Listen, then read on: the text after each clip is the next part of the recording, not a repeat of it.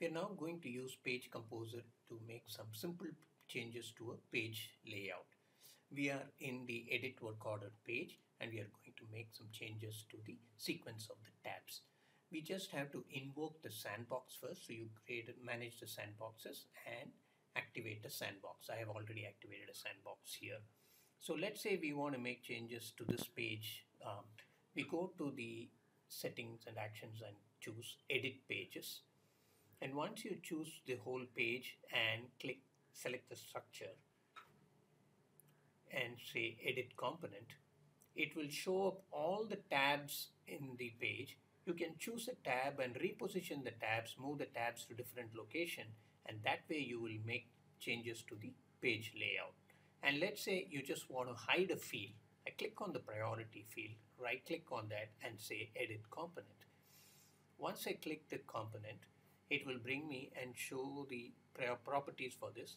There you see the show component. I'm going to uncheck the tab and just say apply. And there you see that this field is now hidden. So it's extremely simple to make layout level changes to a page using Page Composer. The next example we are going to see is how to use Page Composer to add, let's say, exporting to Excel, and how simple it is. We are on the Manage Work Orders page and there are several work orders. So we're just now going to invoke editing page using the Page Composer. We are already in the sandbox.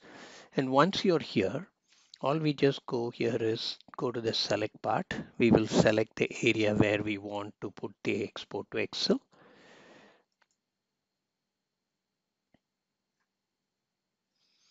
We are now going to select this location, which is the header for the table.